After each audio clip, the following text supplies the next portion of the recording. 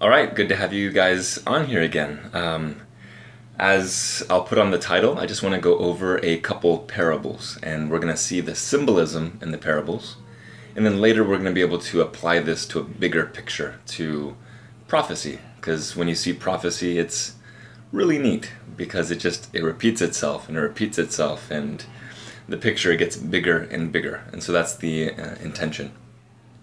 You go to school, in first grade you learn 1 plus 1, and later you learn your division, and then later you do your algebra, and then your trigonometry. What I'm saying is that there's building blocks, and first we need to see the very broad picture, and then we'll start to see more and fill those little spots in.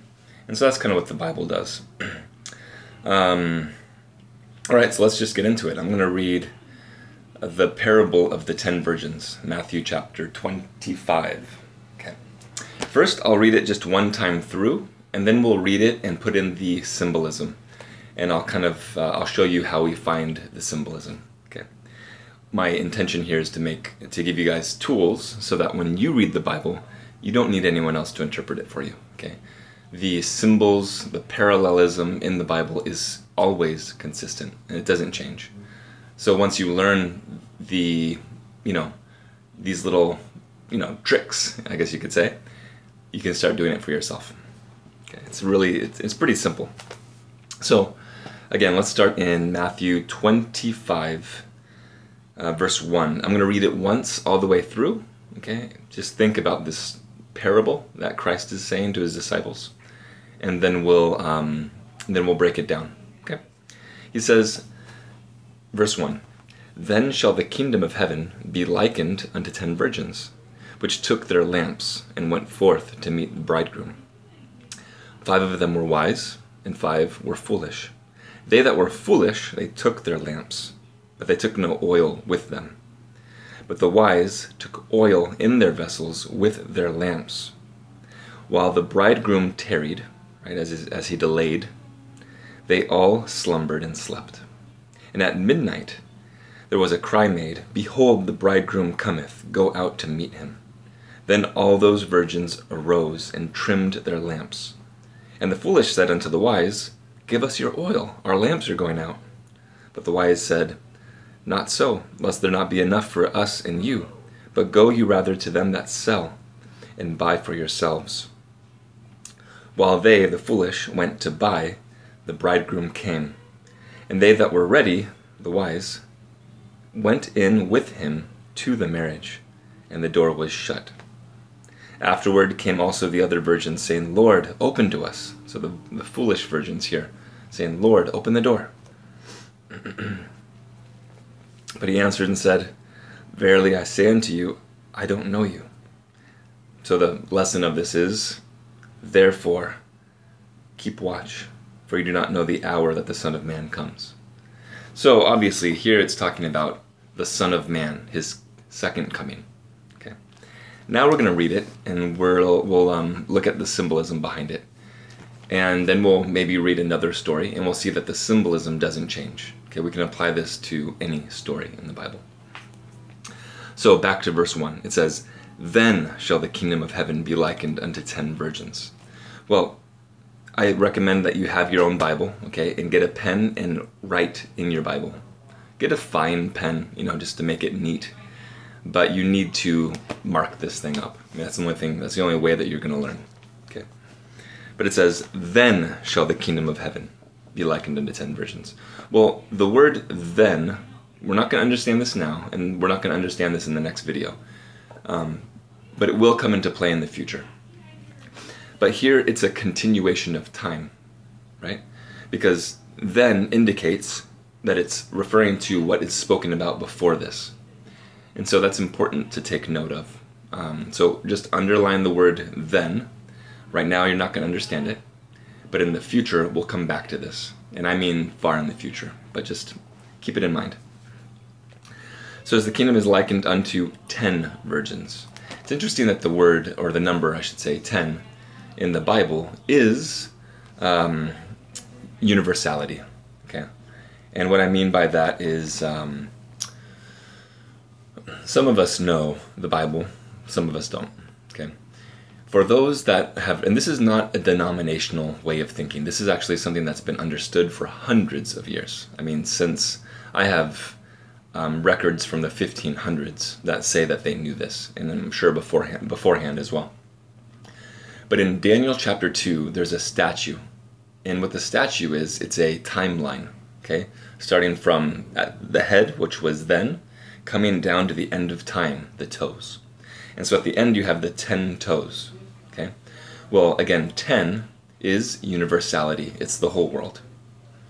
You have the 10 sons of Haman. Now that's a little bit more complicated, but in the book of Esther, which is a very, very prophetic book, everything in there is symbolic for something. Again, it's universality. You have the 10 tribes of Israel that were lost, okay? Universality. And the list goes on. So 10 is a symbol of that which is universal, okay? And so here we have 10 virgins. Okay, well, what is a virgin? Okay, this is a very important word to know in the Bible. Here we'll go to, let me go in here, and this is a tool that I'd like you guys to use. So if we go to Google and type up Bible symbols, go to Amazing Facts. Here they have, as you can see, a Bible symbols chart. And this is really cool because we can see that, blood, for example, is a symbol for, as if the word is said in the Bible right here, blood, then the meaning is life. And these are the areas in the Bible that give, that highlight even further that that's the definition. Okay. And so what are we going? We're going over virgins. What is a virgin? Now, a virgin is not in here, but what is a virgin? It's a woman. So here we can go to a pure woman. And we see that it's a church or a believer. Okay. And we'll talk about this more. But if you go to these verses right here, you'll see that that's exactly what it says. Let's read one of them. What's a good one to start with? I guess 2 Corinthians 11:2. So if I go to 2 Corinthians 11:2, it says here, "For I am jealous over you with godly jealousy. For I have espoused you to one husband, that I may present you as a chaste virgin to Christ." So again, here we have this symbology, this symbolism, where Christ is we as a body, as a body of believers, as the church, are supposed to be united with Christ, and here we are likened to a virgin. Okay. That's one example. Another one here, Ephesians, chapter 5. Let me just quickly go to it. And some of these smaller books are harder, especially when I'm using my little small Bible. 5:23. And so in verse 23 it says, "For the husband is the head of the wife, even as Christ is the head of the church, and he is the Savior of the body." Okay, and if I skip down to verse 27, because it's 23 through 27, that he, Christ, may present it to him, okay, I haven't read the context, that he might present it to himself a glorious church, not having spot or wrinkle or any such thing. Again, so we have a parallel here of Christ and the church, okay, a man and a virgin. So this was said in 2 Corinthians, and here it's said in Ephesians. So again, this is repeated over and over again. But let's just continue, and the more that we read stories, the more you'll see that this is the case. Okay. Sorry about the dog. He's let me close that window actually.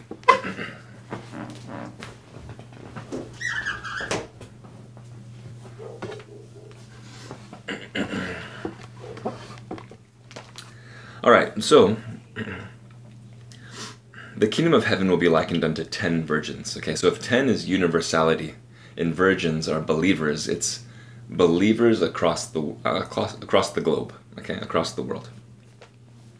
So all of the believers, they took their lamps and went forth to meet the bridegroom.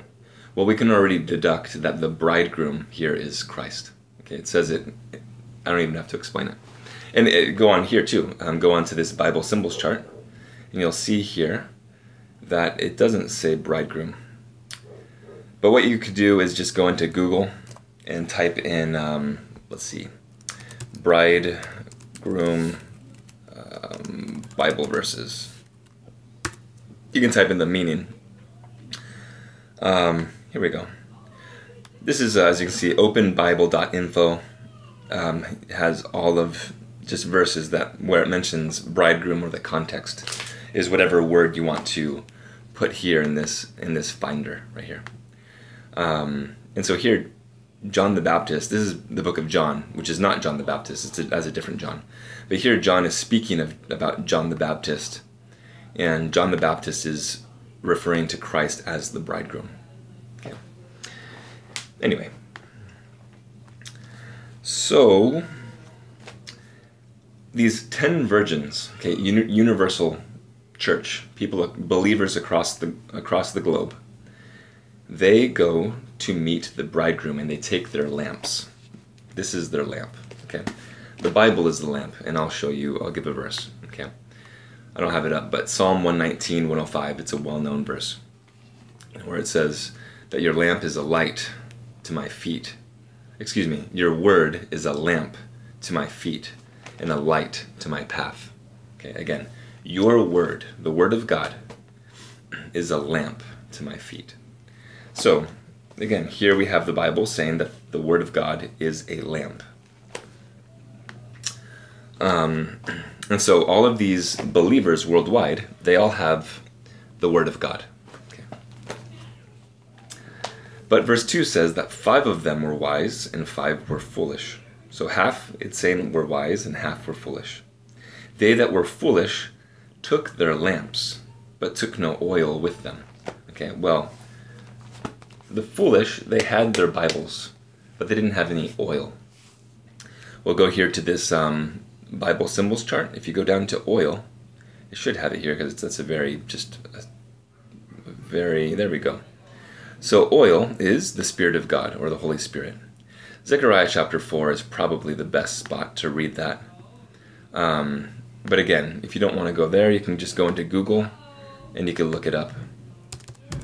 But here, let's look into this in this website, and you could read through here and you can see that the context of oil is the Spirit of God. I have my nephew here, so don't mind if he bangs on the door. Sometimes he likes to come say hi. So the foolish, they had their lamps, but they didn't have oil. They had their Bibles, but they didn't have the Spirit of God. Okay. Now you cannot discern this without God revealing it to you. Okay, you have a lot of famous people throughout the world that try to attack the Bible. Richard Dawkins being an easy example, who is a devout atheist, and it's his mission to do away with religion. And unfortunately, of course, he thinks that he's doing what's right. We all think we're doing the right thing, but we deceive ourselves. The more that we read this book, the more that we'll see that we really do deceive ourselves. And it says, but verse 4, that the wise took oil in their vessels with their lamps. Okay, it's interesting that they didn't have oil in their lamps, right? That would make sense, but that's not what it says. It says that they took oil in their vessels with their lamps. Well, again, the lamp is the Bible. Oil is the Spirit of God. The Spirit of God wasn't in their Bible. The Spirit of God was in them. Okay. Jesus says that we are likened to earthen vessels. What else? He compares us to wineskins. You cannot have old teachings in new vessels. Okay, when you have a new teaching, it has to be a new vessel. It's like you have to be reborn. I don't want to get too complicated. But here I just typed up vessels in this.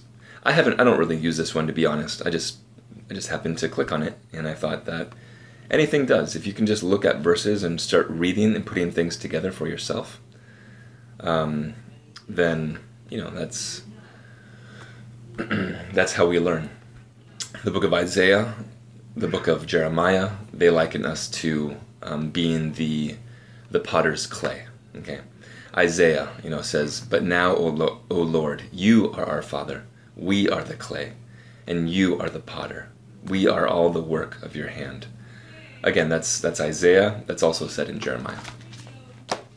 So the wise, they had oil in their vessels with their lamp. Okay, they had the Spirit of God within them, and they were looking through the Word of God, discerning the Bible. Verse 5, while the bridegroom tarried, they all slumbered and slept. Okay, well, we know that the bridegroom is Christ. So here Christ, he tarries, meaning that he's, it's like today, people think that Christ should have come by now. And that's why there's a lot of mockers, a lot of people criticizing those that believe that Christ is coming soon. We're going to see this parallel over and over again, that Christ delays his coming. I'm just trying to think of any examples that would just be, quick to... I'm not going to go into it, because I know that there's some verses after this that maybe will take us into that direction. So here the bridegroom tarries. Christ is tarrying. He's wanting to hold back as long as he can to save as many people as he can. But they all slumbered and slept. Now that's interesting. All slumbered and slept. All, the wise and the foolish. They all fell asleep. Which is interesting, because if the wise fell asleep, when do they wake up? Okay, and there's an answer to that, but I don't want to go into it right now because that's a whole other subject. When do they wake up? Really, they wake up at the darkest hour. We're going to kind of see that in a little bit. But when the crisis comes, those that have oil in their vessels are going to be the ones that can their light will shine through the darkness, through the darkest hour. Does that make sense? Okay, and you'll see what I mean. Okay, the Bible says spiritual things are spiritually understood. So we have to look at this spiritually, grab the spiritual context and put it together. So, they all slept, verse 6, and at midnight there was a cry made, behold, the bridegroom cometh, go out to meet him. Okay, so midnight, again, the darkest hour, the cry was made, the bridegroom cometh. So when the crisis comes, that's when those that know this book, they know that Christ is coming soon. Okay, and believe me, they, just like it says that they have oil in their vessel, they shine, and I hope that I shine. I hope that what I mean by shining is that I think that I will, it'll be like a paradox. I'll be sad for the crisis because it would be a major hardship on people. But there's that hope in you that Christ is coming soon. So at midnight the cry is made, behold, the bridegroom cometh, go out to meet him. Verse 7, then all those virgins, all 10, they arose and trimmed their lamps. So what does it mean to trim your lamp? So if the Bible is your lamp, what does it mean to trim the lamp? Believe me, when the crisis comes, people are going to be trying to scroll through here, trying to discern, trying to understand what's going on. Because they won't understand, it'll blow their mind. They're like, something's going to happen. Okay, and we'll learn about that more in prophecy. That will just, again, turn a lot of people's heads upside down. They won't know up from down. Okay. Those that are wise will understand it. Those that are not wise, the foolish virgins, they're not going to understand it. And so it says here that all of them trimmed their lamps.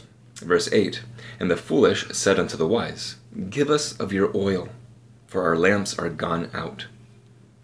Can you give someone else your experience? You only, obtain the Spirit of God by yourself. No one else can give it to you. That makes sense.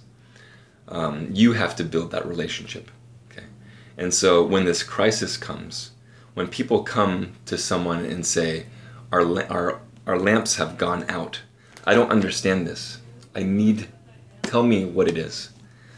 We're not going to, okay, it's a little bit more complicated than that, but there's going to be a point at which, those that have made their decision have made their decision. Okay, and they've grieved or they've pushed off God's Spirit long enough. And this is talking about believers and believers. The Bible never talks about believers and non-believers. Okay, it doesn't really that's another thing I don't want to go into. Okay, we'll go into that in the future. So their lamps are gone out. In other words, they can't understand what they're reading. Verse 9, but the wise answered, saying, not so, we can't give you oil, lest there not be enough for us and you, but go you rather to them that sell, and buy for yourselves. Well, the only other place in the Bible that I can think of where there's buying and selling, okay, some of you might know, is the mark of the beast crisis in Revelation chapter 13, where those that buy and sell are those that receive the mark of the beast. Okay, I don't believe it's a chip, a barcode, any of that crazy stuff. Okay, we'll talk about that in the future, and I think it's very sensical. Okay, if we are to go over that. Let me turn this off really quick because my battery is low on my computer.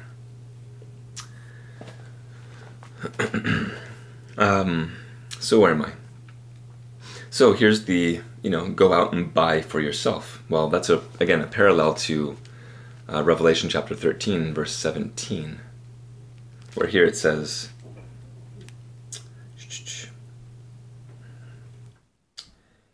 well, I don't want to read the whole thing because I don't want to go off topic, but here it's talking about the mark of the beast crisis and how it says that no man might buy or sell save he that has the mark or the name of the beast or the number of his name. Okay, we'll talk about that in the future. So again, here's buying and selling. Okay. So verse 10, while they went to buy, so while they went out to buy, the bridegroom came. There's a lot here. So what are they going to buy? Remember what it said? Oil. They're going to go buy the Spirit. Can you buy the Spirit of God? You can't buy the Spirit of God. That's actually paralleled in the story of Simon Magus in the book of Acts, where he wanted to buy the power of the Spirit, which you can't do. Okay, that's a whole nother topic. All these topics go into so many. I mean, because this is history. You could talk about a lot of things.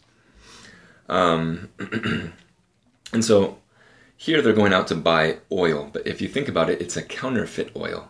If they're trying to buy the Spirit of God, or if they're trying to obtain the Spirit of God in a way that God does not ask, whose spirit are they going to receive? Okay, I know this is a hard saying, but they're going to receive the spirit of the enemy, of Satan. Satan means enemy in Hebrew, so don't think that so it just means enemy. They're going to receive the spirit of the enemy, which makes sense, because again, in the future, when we read Revelation chapter 13, where it talked about buying and selling, it talks about people that receive a false spirit, the spirit of Satan. They think that they're receiving the Spirit of God. They think that it's a good spirit, but really it's not. It's a counterfeit.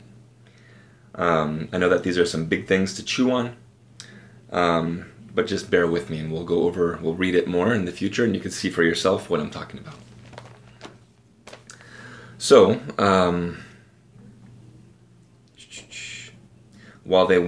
verse 10, while they went out to buy, the bridegroom came, and they that were ready went in with him to the marriage, and the door was shut. Okay, this is a parallel. The door was shut, probation closed. You can think of, when Noah entered the ark with his family, the door shut. Okay, but it didn't start raining. It didn't rain for another week, and so everyone, while the door was shut, they still lived their life. They went on their way, and they made fun of Noah and his family being in the ark. And the boat was sealed. That was it. They were in. And by faith, they had to wait in there. And so, just like the times of the Bible says, just as in the days of Noah, so shall too the coming of the Son of Man be. For people will be eating and drinking and giving in marriage. People will be living their life, and they won't discern what's going on. Okay. So don't wait for the door to be closed, because the door closes when you don't know it. Okay, the door closes and then the crisis hits. Then the rain comes. So you want to get in the ship, spiritually speaking, before the rain comes, before the door shuts. Okay, you don't want to be the foolish virgin. You want to have God's Spirit, and that's something that you can only obtain by experience.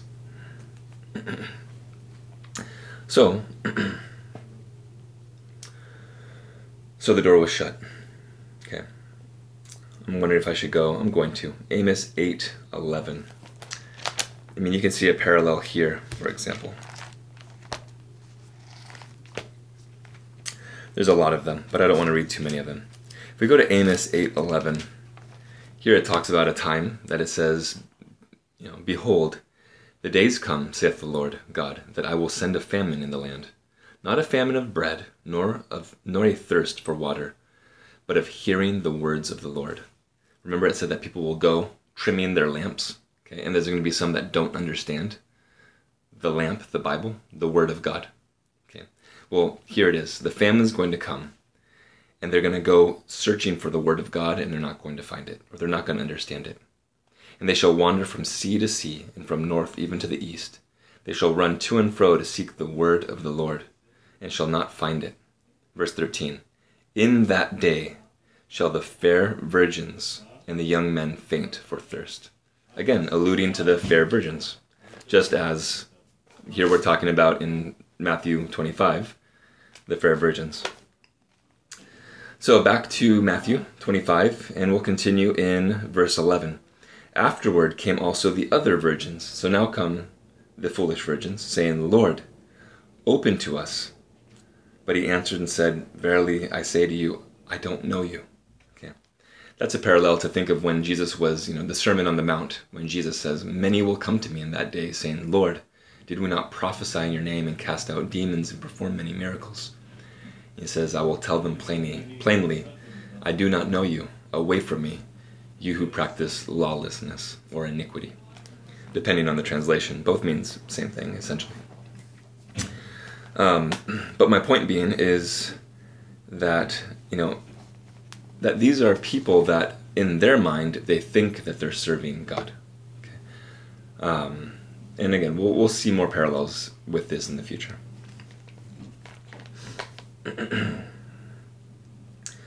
So, obviously the lesson here is, verse 13, Therefore keep watch, for you do not know the hour that the Son of Man shall come.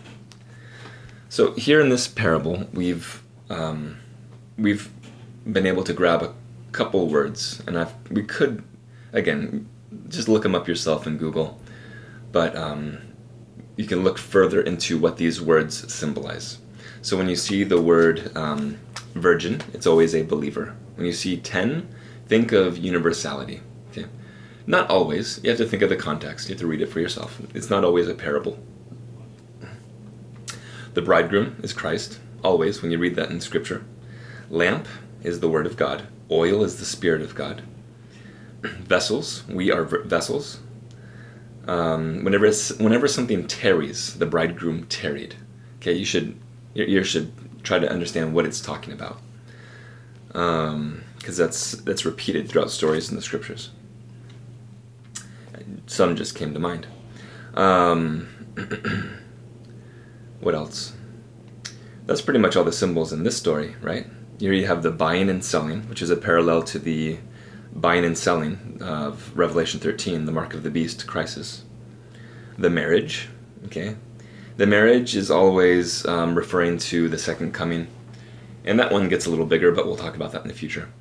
Midnight is when the crisis hits. Think about in the book of Exodus, at midnight is when the angel came to slay the firstborn that did not have the blood on the lintel, that did not acknowledge God. Okay. The warning was given, and those that did not listen, they perished. Okay. So I think we did a decent job on that one. Man, I don't want to overdo it.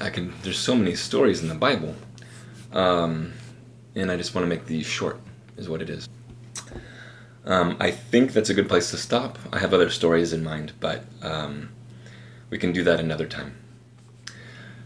Please continue to watch, because I intend to go over more stories. And let's go over a good, 5 stories or so. After we go over these 5 stories, then we're going to start to read prophecy, and we're going to really look at what's happening now. We're going to look at timelines that point to today, okay? And it will build confidence in the Scriptures. That's all I'm going to say, I guess. All right. Have a good rest of the morning. It's the morning for me. And I'll see you guys soon. All right, bye.